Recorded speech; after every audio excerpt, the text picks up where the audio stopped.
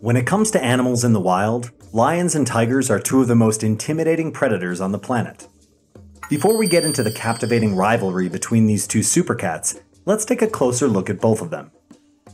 Tigers are among the largest land predators and generally outsize lions. Unfortunately, the tiger population has shrunk over time due to unabated poaching, and they are now only found in select tropical deciduous forests of Asia. Tigers are solitary creatures that hunt and live alone for most of their lives. They have a strong, muscular body that is agile and flexible, as well as excellent eyesight, allowing them to see their prey even in the dark. Tigers can also easily climb trees and swim, even in fast-flowing rivers. Tigers are competent predators adapted to different ecosystems, from swimming in lakes to climbing trees.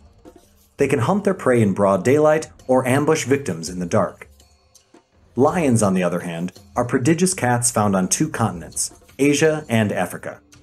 Male lions have thick and majestic manes around their neck. In contrast to the lifestyle of tigers, lions are very social, living in families called prides. Prides generally consist of 1 or 2 adult male lions with 5 to 7 lionesses and their cubs. Male lions spend their lives defending their pride and protecting against hostile takeovers by other vagrant lions. Interestingly, lionesses are the members of the pride who actively hunt. Male lions only come into the picture when the need arises, like putting down a large mammal, such as a giraffe or a buffalo. Now remember, lions are fighters from birth. They spend most of their lives protecting their pride and battling any opponent who attempts to take it over. Such frequent clashes make male lions experienced and fearsome fighters.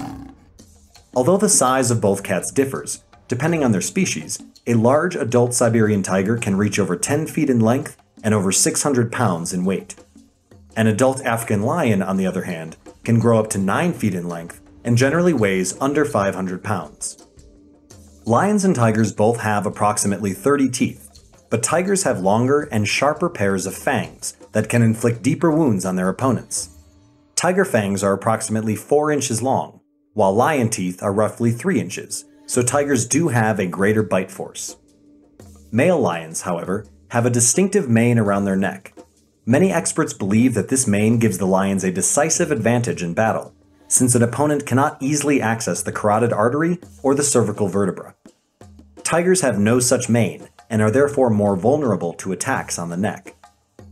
Clearly, both cats have their own advantages and limitations, and experts remain divided as to which is the superior fighter. A tiger is a lone hunter, has more muscle mass, and is bigger and heavier in weight.